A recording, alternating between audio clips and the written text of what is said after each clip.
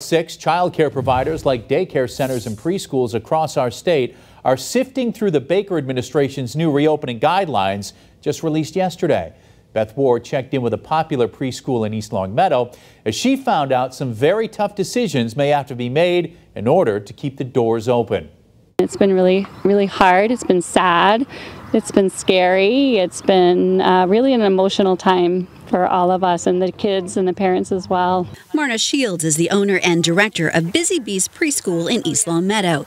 It's been tough, she says, since their school year was cut short by the coronavirus.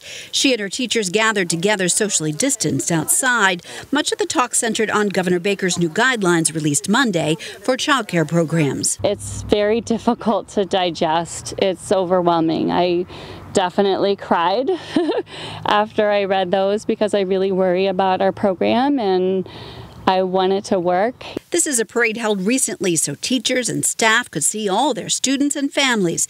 This is a close-knit community, and for little ones, this is a hard reality to embrace.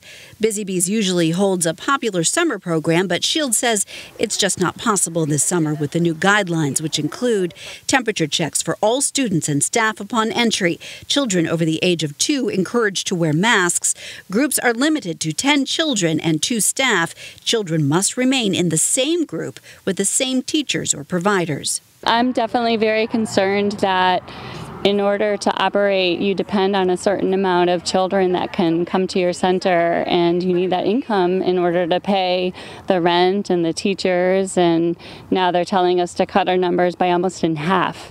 Shields says, of course, it's all about safety, but the reality is the new rules will make it hard for many to meet expenses. A lot of these centers, especially the ones that are full-day centers, these parents need to go to work. And they're putting a lot of pressure and a lot of rules and new standards that are going to make it virtually impossible to allow families to all go back to work. And that's really scary. She says she'll have to get creative to keep the doors open and is so appreciative of so much support. We have felt so loved, and it really just makes my heart feel so full to know how much they care about us and miss us, and we miss them so much. This has been really hard for us. Beth Ward, Western Mass News.